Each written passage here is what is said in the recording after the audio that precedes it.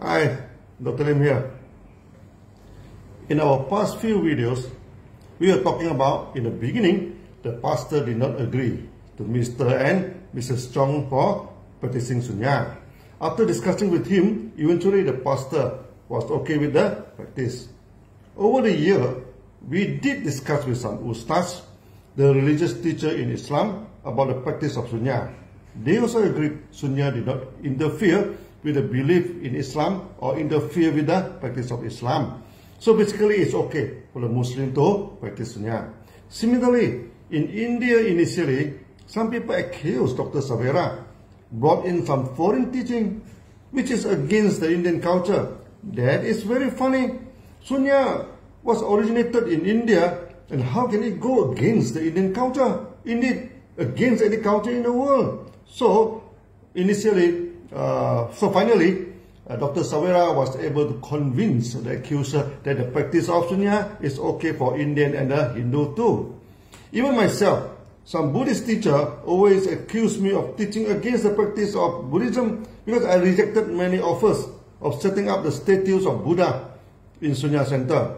I told them, first I preach nothing. Sunya is not a religion, and in Diamond Sutra it is clearly spelled out that worshipping the body of Buddha is unwanted, and the teaching of Buddha is not Buddhism. That's even not easy for many Buddhists now to understand. But that is not our problem. There are many Buddhist Sunyati in our Sunya practice. We never forbid them to go to the temple to pay respect to Buddha. Only in Sunya, we do not build temple or any religious building. We only build community halls for all people to come and to serve the community. We are neutral in the practice. We do not go against Buddhism, or do we promote Buddhism as a religion to replace the religion of Sunyati from other beliefs. In Sunya, we have no temple, no statues, and no mantra. Temple here means any religious building, do not mean specifically the vihara of Hindu or Buddhist. However, we never ban any Sunyati to go to the temple, to the church, or the mosque to perform his religious duty. We also never forbid the Sunyati to pay respect to their Lord or God. Similarly, in any religious practice, there is some chanting or religious ceremonies or prayers. It is up to the Sunyati to practice what ought to practice in his or her own religion. Sunya is not a religion. We did not replace any religion in the world. Similarly, we also never promote any violence to destroy the temple, to bomb the statues, or forbid any religious practice that involves chanting or prayer. We never interfere with any religion in this world. There was one Sunyati, she is a Muslim and promotes Sunya in one Islamic forum. And immediately, someone criticized her of bringing un-Islamic practice into Islam. She remembers some of the Sunya talks for me and asked the person who criticized her.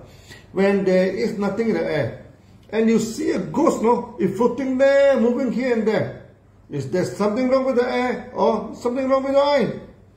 Everybody agreed there's nothing there, and you see something, that is illusion. And nothing wrong with the eye, but it's something wrong with the eye. In Sunya, we teach nothing, to go against any religion. We do not talk about enlightenment or any achievement in the practice of Sunya. There's nothing in it that goes against the teaching of Islam or any religion. Then you see something in it and criticize it is un-Islamic. Is there something wrong with the practice of Sunya or something wrong with the mindset of the critic? Of course, there is not something wrong with his mindset, which is not the fault of Sunya. Just as some Buddhists do not understand the teaching of Diamond Sutra and say that our practice is non-Buddhist. As we never put a statue of Buddha in our Sunya practicing place, there is nothing un-Buddhist in the practice of Sunya, but something wrong with their mindset. I have a friend who is also a Muslim. One day he married second wife and told me that. I asked her whether he discussed it with his first wife or not. He said no. Was going to bring the second wife to stay in the same apartment building so that the first wife discovered it by herself. I told him this is absolutely a crazy idea. When the first wife found out, then she may be shocked. And World War may be erupted. I have seen a few DXN leaders now, married second wife now, and both the wife quarrel until he has to stay in the hotel now, as both of them chase him out from the house. But my friend insisted on his decision and brought the second wife to stay in the apartment building as the first wife. Finally, the first wife found out and immediately she fell sick and was hospitalized. After that, she was always sick and had to visit the hospital very frequently. She never quarreled or argued with my friend. So my prediction of World War did not happen. But when my friend visited her in the hospital, she always claimed, my friend looked happy. My friend told the wife, you always fall sick now, and how can I be happy? The wife insisted that she was happy, because if she died, that he would live happily with the second wife. When he visited the second wife, my friend visited the second wife, she also complained and nothing was right. Eventually, my friend plunged into deep depression. Then he could not take care of his business properly. His business turned from bad to worse and failed. She visited me in the DXN office and looked doomed. So when he told me someone applied black magic on him because he saw ghosts in his house, immediately I scolded him of talking nonsense. I told him to apply black magic is not cheap, no? And people have to spend a lot of money to ask some idiots to cast ghosts on him. If this is happening to me, and maybe it's logical, and I'm having some money, and my business is going okay, maybe the competitor feels jealous and apply the black magic. I raised my voice and told him, you are going to bankrupt, and who cares to spend money to cast ghosts on you? I may not be kind to him by raising my voice by words to him, but he is in deep depression. If I agree to his funny idea of seeing the ghost, that may aggregate him further. I told him there is no ghost in the air, but he was suffering from depression and started to hallucinate. That is very serious. She told me what to do now. I asked him to practice the reverse counting in Sunya and take a lot of RGG and Spirina to strengthen his body. After 1 week, he met me again and said the reverse counting was very effective. All the ghosts were gone. And for the first time in his life, he could pray to Allah with a focused and serene mind. He asked me, may you know who invented and taught this practice of Sunya? I told him it is from Buddha. He turned excited and jumped up from his chair and exclaiming, Buddha must be the Nabi, the Prophet sent by Allah to this world. Oh, I immediately stopped him for making such a statement. Buddha never said he was a Nabi or Prophet.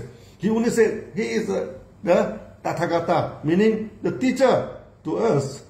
You should not claim that he is a prophet, as the religious department will go after you, and you will be in big trouble. I explained to him the basic concept of Sunya and the 9 no's. Again, he made the statement that Buddha must be the first Muslim in the world. Again, I asked him not to make such statement, as it may offend some people. Eventually, he agreed Sunya is not a religion. He practiced Sunya and became much better. Later, he brought his second wife to meet me. I advised her, peace in a family is the most important thing in life, and she should be peaceful with her first wife. Eventually, both wives meet and discuss, and the family become peaceful again. Please do not quote me from saying that I promote polygamy. Then your second wife should be peaceful with your first wife and form a happy family. If you want to marry the second wife, marry at your own risk. It has nothing to do with the practice of Sunya. In Malaysia, many Muslims like Sufi and practice Sufism. Some of them came to see me and say, can they claim Sunya is Sufism? I told them Sufism is a religion and Sunya is not a religion. I do not associate Sunya even with Buddhism or any ism. Sunya is a neutral practice It actually enhances the practice in your religion. But please do not label it and associate with any religion. By now you should understand that Sunya does not go against any religion or promote any religions. So we only promote peace and prosperity, nothing else. So see you again in the next video. Bye bye.